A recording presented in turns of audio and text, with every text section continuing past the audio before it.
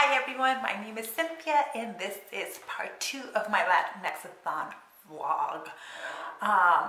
Part 1 I'll leave a link down below if you're interested. Part 1 basically handled or showed my reading live during the week of Latinxathon, and there's still a few days left of the readathon, and they fall on the weekend. So unfortunately it's not going to be very exciting because I've got a very boring weekend planned. But I will be including some reading. Here I am on page 202 of Blanca and Roja by Anna Marie McLemore. So I started this book last weekend, and I got kind of distracted by some of the other books on my TBR for Latinxathon. Came back to this last night, and it's good, but the writing is not for me. It's a very flowery, very lyrical and poetic kind of writing. I heard somebody described it as like the way McLemore writes is telling a fairy tale, and I think that's very accurate.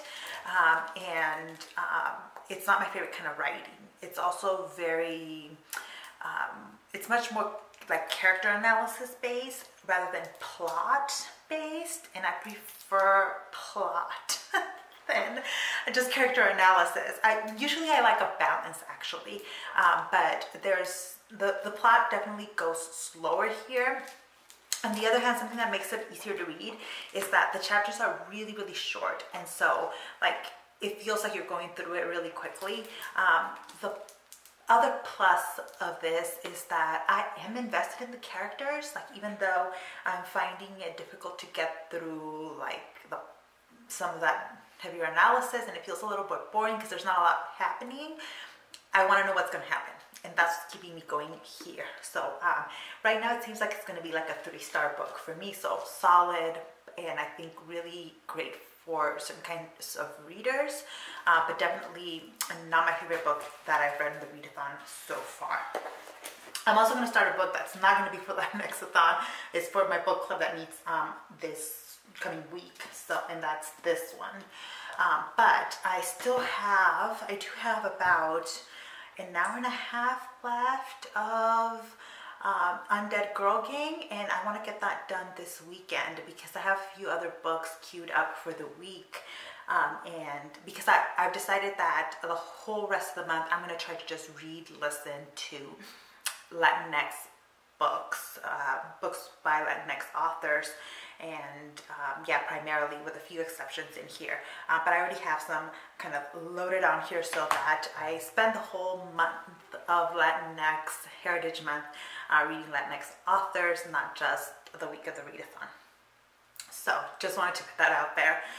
In terms of the rest of my day, like I said, it's going to be really boring because I'm mostly doing work. My teaching is going to get evaluated during the week. Like, I have an classroom observation happening on Thursday, and I am going to be preparing for that for a chunk of this weekend. I still have grading to do. I actually did finish, by the way, all the grading that I had been talking about in the previous vlog. I finished that one, but now I have a new grading to do. #ProfessorLive.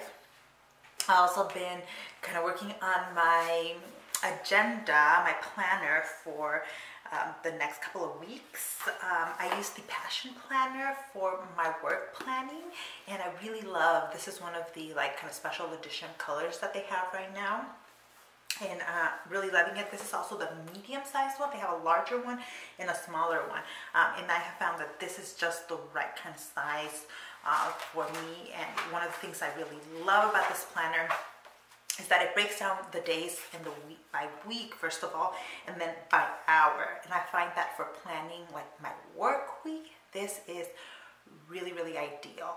I do have another planner that's more like personal stuff, and that one is not broken down by hour. Like, it just has like the 3 space chunks, and I find that one is better, more ideal for planning like personal stuff, etc. Another thing I thought I might share is that I am also putting together lessons for the week. There's a class I'm teaching that's brand new, so that I'm I'm basically putting it together from scratch this semester. And we're going to be talking about French colonial history this week. And so I need to put together those lesson plans. I have stuff to draw from, but then I have some really cool books that I'm going to be referencing as I plan those lectures and activities.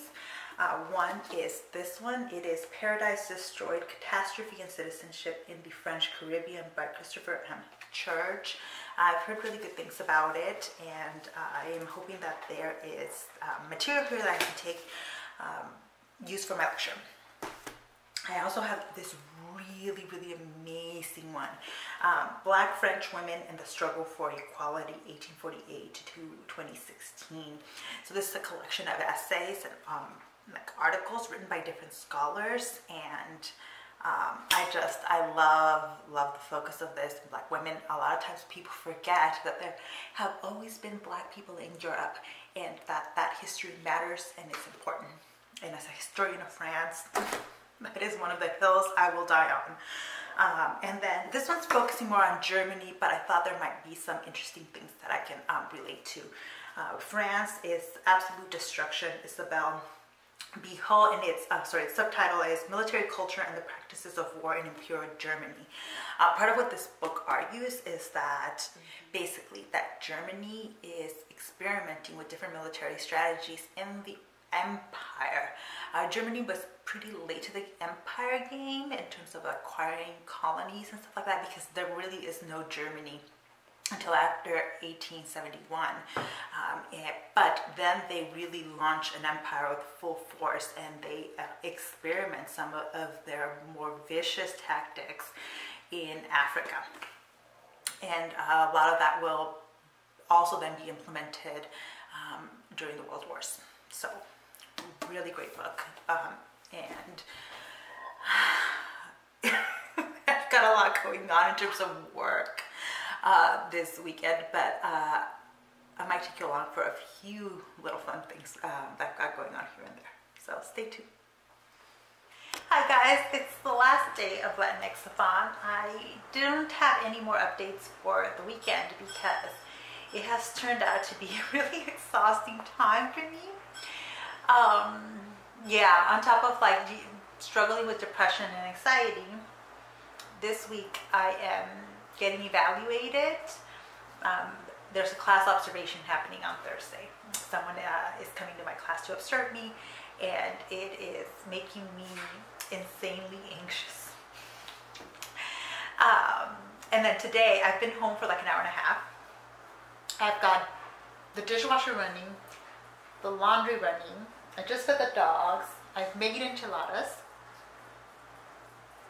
Dogs are coming. And I've posted a midterm study guide, and I still have also. I'm exhausted, and I've got a book club tomorrow. Anyways, instead of turning this vlog into a pity party, I want to tell you about the last book that I did finish by the end of during Latinxathon, and that is Undead Girl Gang by Lily Anderson. It's a zombie book. So our main character is Wiccan, and she can actually do magic. She doesn't know it at first, but she finds all the ingredients for a magic spell that will bring her dead friend back from the dead. She's interested in doing this because everyone thinks her friend has committed suicide, and she is sure that her friend would have never committed suicide. So she thinks she was murdered, and that the only way to solve the murder, figure out who did it, is to bring her dead friend back. This turned out to be a really delightful story, despite the premise that might sound a bit dark. It does deal with the serious issues of like suicide, depression, PTSD, but it's also about friendships, friendships between girls. There's fat representation. The main character is Latinx, and it was a delightful read. I think it's going to be a four-star read for me. I also have two other books. Dogs are going crazy. Going right now. I still have Blanca and Roja by Anna Marie McLemore that I'm reading. I'm about halfway through it, like a little bit more than halfway. I'm slugging through it because I'm interested in the story, so I'm not going to DNF it. I want to know what's going to happen. But the writing is so flowery, descriptive, and there's not a lot of plot. It's more of a character-driven story, and that is harder to read for me because I am more of a plot-driven reader. I'm also in the middle of Shadow Shapers by Daniel Jose Older. I really wanted to read more by him because I read Dactyl Hill Squad last month and really enjoyed it. I could just tell that Older knows his history really well. So I wanted to try something else from him. Shadow Shapers is a YA book about shadows in art. I don't fully know the whole premise. It's a fantasy, maybe a little sci-fi-ish.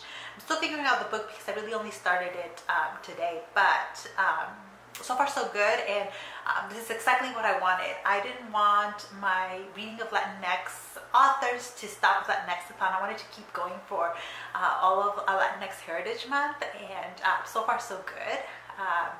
There are a few exceptions to it, like I just read my first Ruth Ware book because it was for my in-person book club that meets tomorrow, which I needed to read it, and then I have a few things coming in library loans that I'm gonna. Okay, I moved over here where there's more light, so I can close out this vlog. To thank you all so very much for following along with me, for watching my Latinxathon videos, and let's keep going for the rest of Latinx Heritage Month. Continue to read Latinx authors with Latinx characters, and I'll see you in the next video.